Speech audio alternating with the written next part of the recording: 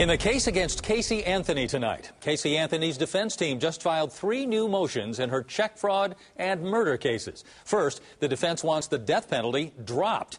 Casey's lawyers say prosecutors are seeking death to seat a conviction-prone jury. And the defense says Kaylee's murder was not calculated or cruel. The second motion claims the murder indictment is defective because it contains no facts, so they don't know how to defend her. But for the fact that we're dealing with the death of a child and a mother who's facing the death penalty, you bet that's just laughable motion to be filed in this case at this time.